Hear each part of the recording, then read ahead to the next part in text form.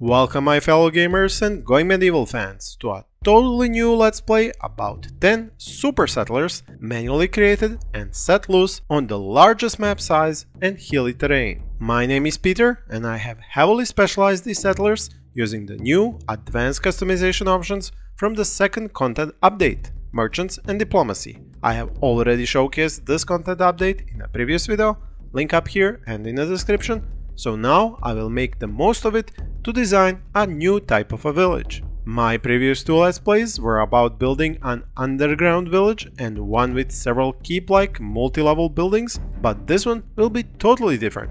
It will feature a central building, both under and above ground, with many workplaces, while the villagers will be living in single-bedroom huts of sorts spread around the main building. How will I defend this village? How will the specialization of settlers impact village growth and construction? Will merchants and caravans be of use? These are all questions I hope we can answer together during this newest Let's Play. As with the previous episodes, I value your ideas and suggestions and invite you to give me as many of them as you have. I will incorporate them in future episodes and of course credit you for them. We are going to skip my hour-long settler customization and jump right into settler management on day 1. Naturally, I will pause the game as soon as it starts and go through the 3 settler management tabs: Manage, Schedule and Jobs. The Jobs tab takes the most time to edit according to villagers' specialized skills. Almost every one of them has one main skill at level 40 with no stars and a few other skills with low levels but double stars for fast learning. The only 2 settlers which will mainly do steward and hauling jobs are the ones specialized in speechcraft and bartering and the designated warrior. In the Manage tab, I set everyone to the aggressive state, give them weapons depending on their skills, marksman or melee, fighters get armor, shields and helmets, the rest get caps. The schedule is the simplest one, at least on day 1. This is because I have all hands on deck, or should I say dirt, and working until they construct everything I have planned out until the first night's sleep. After setting up all of that, we need to look over the map. I need to check out what is the best place to start building my settlement. I do need to turn off the trees so I can see the terrain better. So here's iron, coal, lots of limestone, more coal, more clay. So here in the middle I do have those resources. As for the food that they would be picking up, there are some mushrooms here. There is a large amount of red currant bushes over here. I will have red currants over here, iron over here, coal, these tall grasses for hay. So this is actually an okay spot. Plus I'll have the different terrains level. Actually, this is a ditch. This is a huge ditch here. We could use that to some effect, I suppose. But in any event, I think I'm going to start with the main structure being, for example, here, and then have the small homes around it, like so, because I want to have like a real village with a center rather than all the other designs I have made before. And if you're interested in some of my previous designs and ideas for village settlements, you can check out the video up here that's gonna show up. Let's start with designing the very first, well, actually no, because I won't have the beams researched. So maybe I should go with the basic research table and something above it to just start that up, and then I'll move it later. Yeah, maybe that would be the best idea so that I can actually make those beams that I'm going to need for that open space area in the middle where they are going to have all sorts of stuff. So the table, and just to cover it with a simple roof. That's going to work out that way. They are going to build it really fast. Now these resources are going to start being destroyed by the environment and decomposing. So in order to prevent that, and because they'll do that really quickly, I'm actually going to put down some flooring, and because the only material that I have is wood right now, I'm going to have them do it out of wood. So I don't want this, and the food that's over here, raw food. The other weaponry and stuff they'll pick up. Whatever they don't pick up, I'll put some flooring under and over here. Yeah, so it's a bit of a different start than I usually do, so you should find it interesting to watch. Let's see. they should get going with that. Yeah, they're putting on clothing and armor. The ones I've set up to wear those at least. So there does seem to be one good wool gamson left over. So I should give it to somebody to wear armor. Yeah, because I have wooden armors and I have those woolen ones. You and you can wear armor additionally. So that should be picked up, and that as well. Okay, and what does that leave? Yeah, everything is protected now from rotting, although it's not protected because of the weather, but at least because of the ground it is protected. Alright, and start working on this. Go with forever. Person over here, he has intellect at 40, and now I can unlock here. So available 30. So I've just unlocked architecture, and I will also unlock agriculture, just so I can start planting immediately. And if this is the middle of the village and the homes are here, I'm going to have them actually farm right about here. The main things that I'm going to need to start with are definitely not tall grass nor red currant shrubs. Herbs, not that necessary at the beginning either, because I cannot cook those advanced meals or make anything else that requires herbs like beer. So what I'm going to start with is just flax and cabbage to make things simple. So let's go with cabbage field this big, and then have some, well, barley. I should do that barley as well. So flax and some barley, and then over here I'll do some more of the same, a lot more cabbage, and that should cover it at least for the starters. So that is about it when it comes to this area, and they should start working on that. But before that, I need to design the main structure here in the middle, and I have unlocked the wooden beams just for that purpose. So let's see if I want to keep it going in line with this. Let's start over from here. So let's go 1, 2, 3, 4, 5, 6, 7, 8, 9, 10. And that's the highest length this can achieve. Then I'll go 1, 2, 3, 4, 5, 6. So this is going to be at 6, at 10. And then again I'll go 6. 1, 2, 3, 4, 5, 6. Yeah, if I do this one here, then I'll have to add one over here, and that's kind of gonna change the plans here, but that's okay. So let's go. Yeah, that's gonna intersect. I need to remove this one and place these, and these. And then down here, let's go with 1, 2, 3, 4, 5, 6. 1, 2, 3, 4, 5, 6. And that's another area over here. And that should about finish it. Although I would like to have an additional over here, so I don't even need to count it out. I can use the grid. There we go.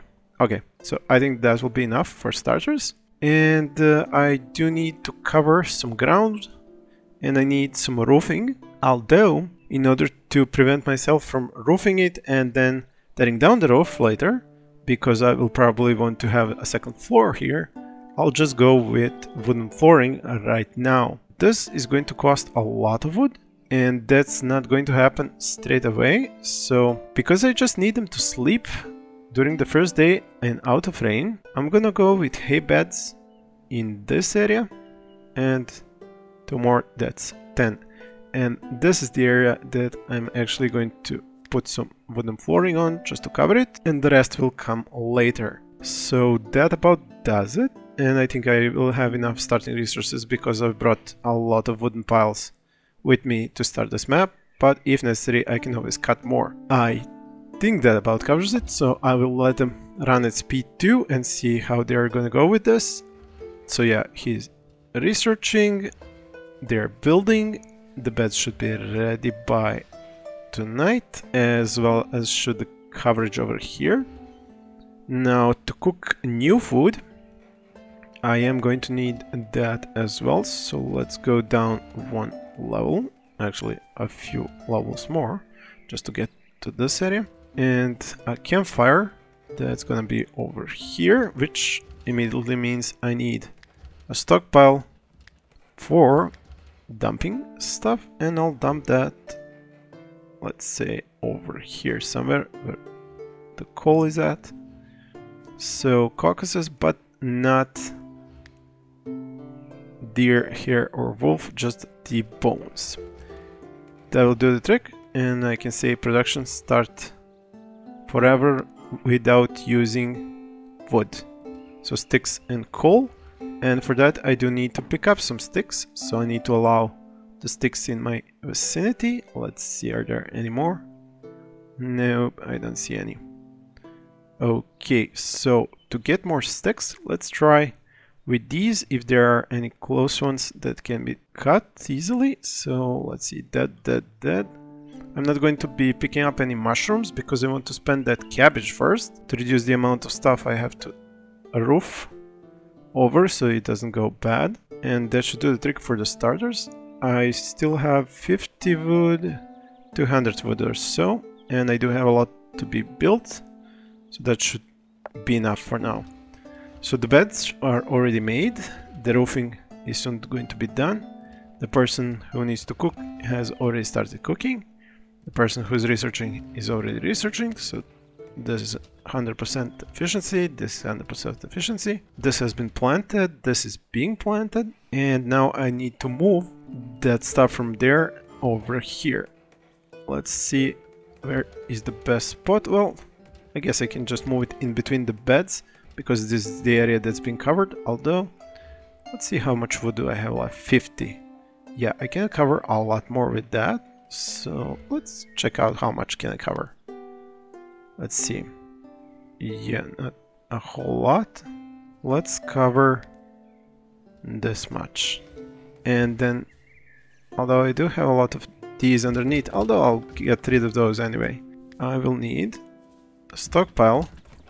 It's gonna be right underneath. There we go. And that stockpile is going to hold, with high priority, food, meals and raw, as well as... No, stimulants don't really need to be covered against rain. Alright, textiles, alright. Warfare, apparel, medicine, yes, and books. That should do the trick. And as for their drinks, I'll have them put them here. So clear all, just leave stimuli. I think that about covers everything that's here, except maybe the mechanical components. I think I needed those as well. So material, manufactured, mechanical components. There we go. That should cover everything now. And now I can start removing these using the K key, if I'm not mistaken. Idle. Okay, if you're idle, you can start cutting down some trees. So let's find some dead trees around me and cut those first. Okay, that takes care of that. Have they finished moving everything? Yeah, they have moved everything and there wasn't enough space left over. So I'll need to cover a bit more here with wooden flooring. And then extend this over here. At 20 hours, I have almost finished moving all the goods under a roof. They do have a roof above their heads. They are not sleeping in homes, so they will be sleeping outside for today. I am going to need entertainment for tomorrow, so let's start building that right now. Backmount tables, I'll put them over here. I think I'm going to need 2 because I have 10 settlers. I'm going to need a shrine for one fate and a shrine for the other fate. That actually takes a lot of wood, which I don't really have that much wood, so that's going to take a while to get ready. Has the food been moved yet? No, not all the food has been moved yet. Okay, but they should be able to do that soon. Have I placed? No, actually I haven't placed the wooden tiles here. That is something I totally forgot to do, so that needs to take priority. Yeah, but they've already... I hope somebody does these sooner than these. No, they're doing these. Yeah, I would much rather if they had done these first, but I forgot to place them, so that's my fault. But I think they should be able to do this quite quickly if they have enough resources. There we go, they're building them. So yeah, that should be done quickly. It won't damage too much hit points on these things. Nope, that was fast. Okay. So not enough resources for making food because there are only 6 cabbages left. Excellent. So now what I'm going to do is to make them stop eating packaged meals, because I don't want these to be spent, I want them to be saved for rainy days. So I will have 29 stews, which is plenty, and as soon as they start eating that, I can start gathering mushrooms. 23 hours, they are totally exhausted most likely.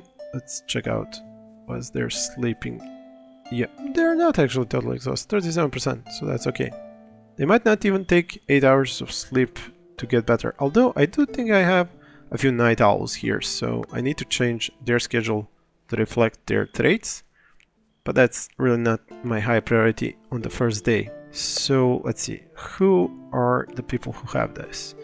The first one, who else? W. Yeah, I'm not gonna try. So you, there's a early riser, and that's it. So you and you are night owls, meaning sleep recovery speed is faster and sleep duration can be lower. So yeah, you're already going to be having enough sleep compared to the other folk, although the other folk seem to be not far behind either. So it's 2, and your schedule needs to change. So you are going to get up at 3. So you're gonna wake up at 3. Nah, I'm gonna go with 1 more hour of sleep, so, but not for you. And then the other ones won't, although 1 more person will. So you will. And then what was it with the other trait? You can sleep less, but also work less. Okay, so for you, you're going to start working at 3 as well, and the next time you're going to sleep will be a bit different than everybody else. So they're going to work for 1, 2, 3, 4, 5, 6, 7, 8 hours, and then they're going to sleep for 4 hours. So currently that's going to be for everybody, but I'll customize it. And leisure time is going to be here, 2 hours, and then I'll have you do work for 1, 2, 3, 4, 5, 6, 7 hours. Actually, it should be 8 hours. So gonna be like this. Although the night owls would rather work during the night more and sleep less, so they should actually have a moved schedule like this. So here work so, and then work 1, 2, 3, 4, 5, 6, 7, 8, and only go to sleep at this point. But I'll change that during tomorrow, not during today, because I still need them to sleep a little bit, then work, then have some fun. And maybe I should move the fun sooner because they probably already are deprived. Yeah, so for today only they'll have 3 hours here, and then tomorrow it's gonna be just before bedtime. So this is actually gonna be work time, and here as well, work time. Okay, and then the other sleep schedule for 4 hours will be about here, but for the people who are night owls will be much more over here in the morning. So 2 hours, and let's check out your sleep. Yeah, you're almost full. Some are less so. So that's exactly why you're going to be sleeping for another hour, and then another hour for the rest of them, while the ones that have slept enough, they're going to wake up sooner, and that's these 3. So they'll wake up 1 hour earlier than the others, and the others will have 1 extra hour, although not everybody needs that hour. For example, this one does not need that hour. So yeah, but it's already started that hour, so I'll leave it. And then mess with that schedule a bit more later. But for now, I think this is all covered. This is fine. It's not going to go to waste. They have been covered, so they're not sleeping under the rain or anything. They are going to get slept in the open when they wake up. And that's a given. Slept outside, not in the open, slept outside. Slept in an uncomfortable bed, we'll change that. Deprived of religious, that's going to be changed soon. Okay, so I don't really need to... This is gonna be left here because it's only 6. That's unfortunate. Okay, so let's increase the size of this a little bit more. Like so. What? Too far from a stable structure? Are you? Did I forget? What exactly did I just do here?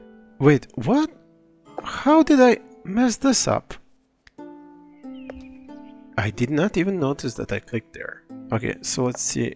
This should take the wooden beams in half. Yeah, they're now in half, and I can now put a wooden beam here. Yeah, I did not even notice doing that. There we go, it's fixed now. And we can fix this up, extend this down to here, and then have some floating here. Alright, now let's use the second day to make some singular homes for these folks. Although, do I have enough wood for that? Probably not, but I'll have them pick up lots of it.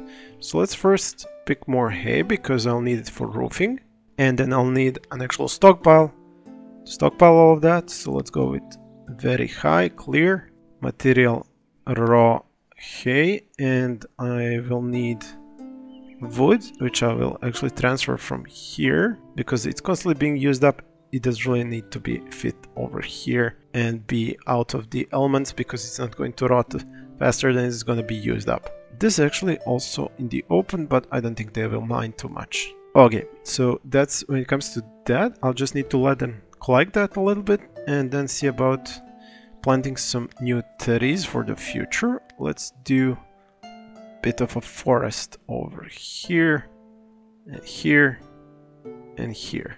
Okay. Yeah, I'm not spreading it around as I did in my previous playthroughs because I am changing things up a little bit over here. As for the food, that's down to 25 stews, and I could pick up some of these at this point. Let's see. Let's use this tool.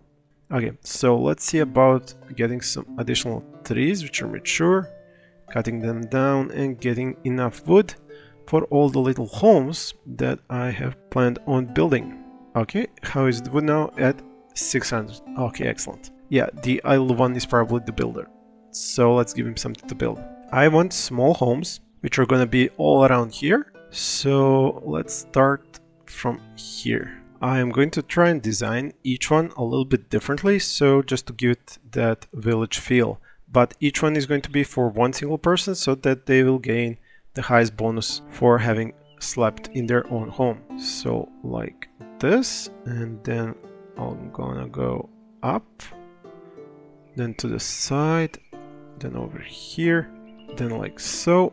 Have a doorway here. Oh wait, I forgot windows. Need some windows to make things a bit nicer.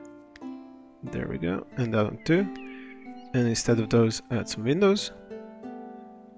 Okay, and finish this off in here. This should provide enough room for a bed and everything else that's necessary to be inside, like a brazier later on. So let's... Oh, wait, have you researched enough points for furniture? Yes, you have. Excellent.